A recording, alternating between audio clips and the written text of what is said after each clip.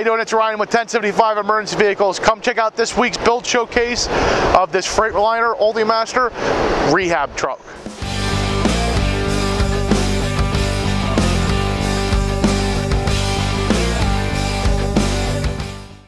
So we're going to be going over this next project, another different project for us that we're happy to showcase for you this week.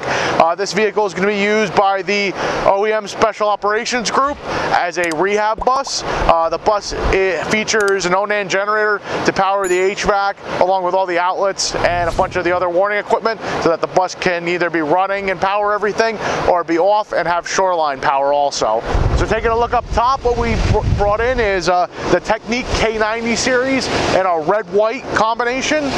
We had to fabricate brackets to make sure that the lights are at a 90-degree angle and not shining up to the sky. Then on the grill we put the Technique K60 series.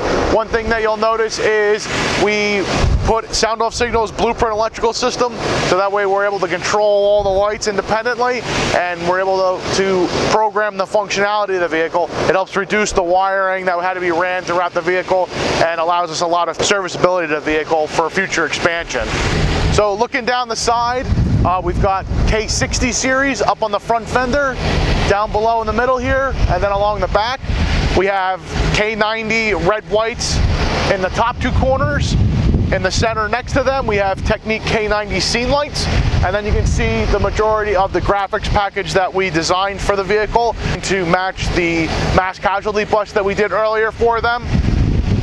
We also have our vents installed to help bring cool air into the generator compartment, along with all the cuts made through the floor to help circulate air. So taking a look at the back, we've got Technique K90s across the back. So we've got red-white combination warning, and then the other two are scene lights.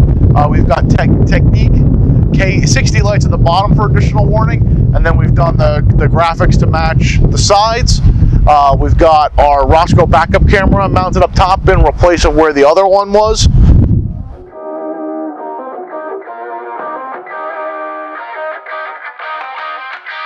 So now we've got the awning down.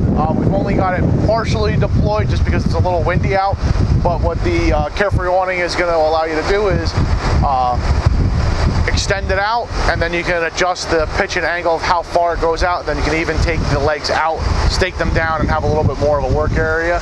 But it's a manual awning, so it's got the mechanism to release it, and then you're able to make some adjustments to the arms once it's down between the poles, and then you're all set. Gives them plenty of area to do any type of outdoor rehab that they're doing, or hand out water anytime that the elements are going to be in their way. We installed our 6K Onan generator tied into the diesel fuel tank to give them 120 volt power, whether the vehicle is running or it is parked. They also have a shoreline transfer switch, so that allows them to give power to all the additional equipment inside.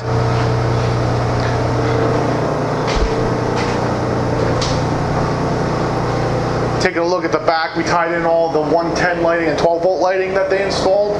We replaced both air conditioning units with brand new Dometic air conditioning units, and then we also modified the floor to give them access to the fuel tank. So taking a look at the front, we repurposed the existing 110 volt distribution panel. We brought our battery charger, our Onan generator controller. We have our blueprint controller with our siren functions, and we have our 12 volt switch panel. We also replaced the old backup camera with a new Roscoe. We installed an ignition security system to make sure that the vehicle can idle safely with the keys out of it. Checking out our latest build showcase. We're really happy with the way that the project turned out. We hope that the customer enjoys the project, and we look forward to bringing you guys some different projects in the coming months. If you have any questions about this project or another project that you'd like to have us help you out with, please give us a call, shoot us an email. Please feel free to reach out to us on any of our social media accounts.